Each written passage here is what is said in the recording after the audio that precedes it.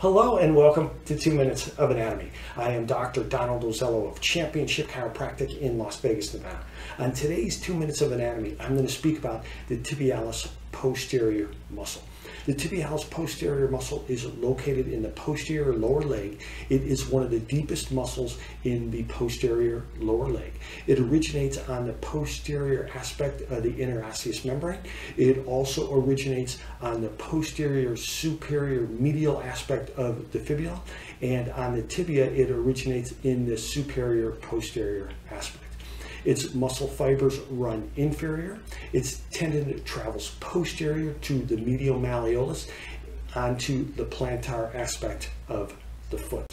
After the tendon travels posterior to the medial malleolus, it splits into a superficial part and a deep part.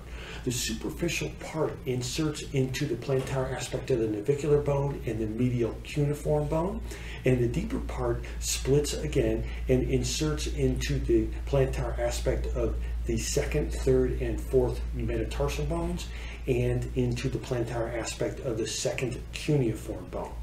The tibialis posterior muscle is innervated by the tibial nerve, vertebral levels L4, L5, and S1. Its concentric actions are inversion and plantar flexion, and it also helps to support the medial longitudinal arch of the foot.